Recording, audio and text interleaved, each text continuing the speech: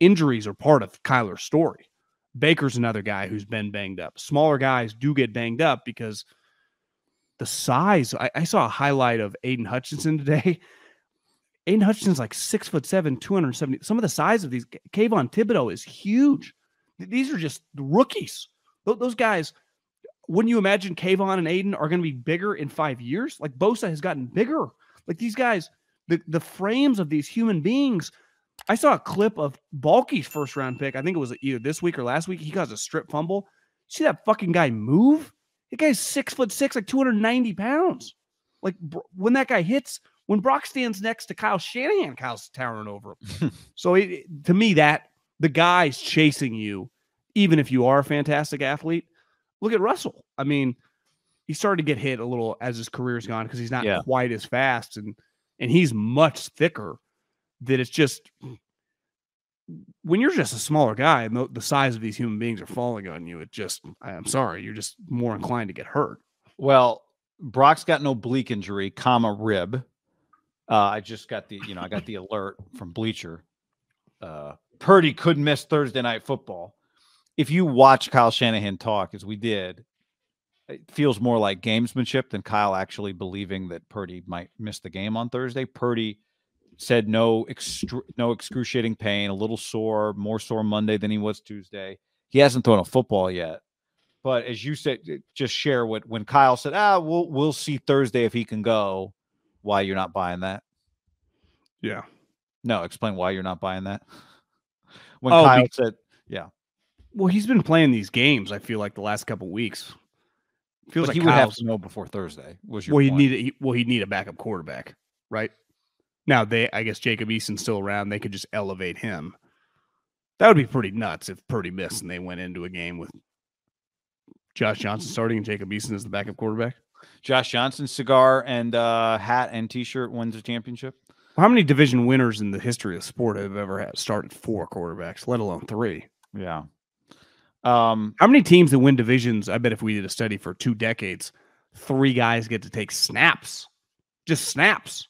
Let alone start games. It means you probably won with your backup for an extended period if a third guy ever took a snap, right? If a third guy ever came in a victory formation, something. It means you won games with your backup. I would imagine in the internet age, starting in 2000, there haven't been many division winners, if any, that have had 3 different guys start at quarterback in a season. Well, I mean, look, John, their first 2 quarterbacks have gotten hurt.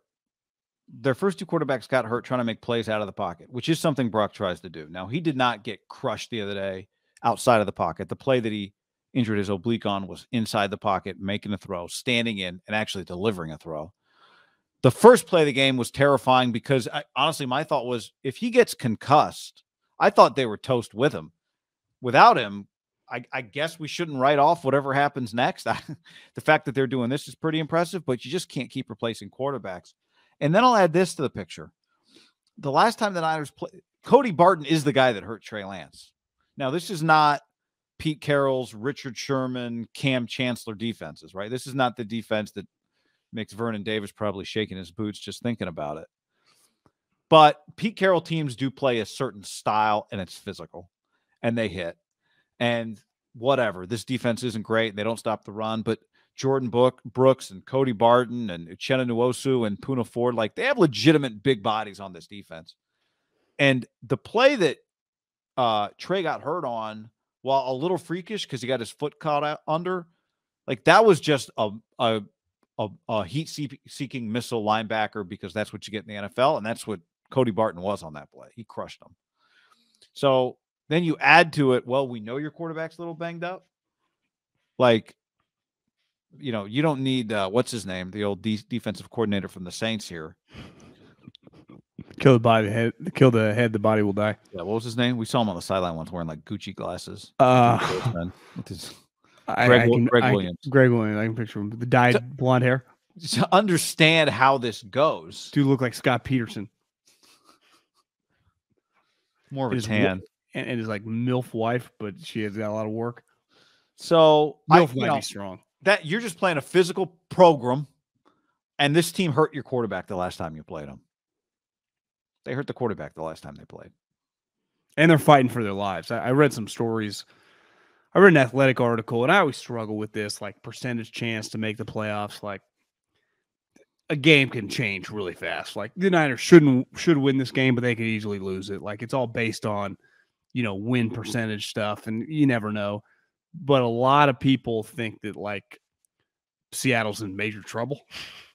Basically, like this game is they easily could have lost 2 weeks ago, right? When Gino led them on that game-winning drive to the pre-Baker Mayfield LA Rams. Like they haven't played good football now for a while. I mean, the Rams, or not the Rams, but the Panthers, I thought for the most part kind of shoved them around in that game. Like Pete's, they've kind of been shoved around. So this is a little bit of a gut check game. The problem is gut check games on Thursday are just on the road. Yeah, but I mean for Seattle. Oh. It's like I would guess this is kind of going to be one of their last big shots of just trying to keep the thing afloat. The Lions are coming, but all of a sudden the Giants lose and the Lions lose. Seattle's right there still, so it's not over, and they still play the Rams again. It's not necessarily win or get in. I also see a lot of people when they talk about playoff projections are just like Seattle. If anything, they're going to be basically just calling the Niners the winner of the division. For me, I mean, obviously you can win the division on Thursday night, but there's still you lose this game, and that Washington game is awfully interesting.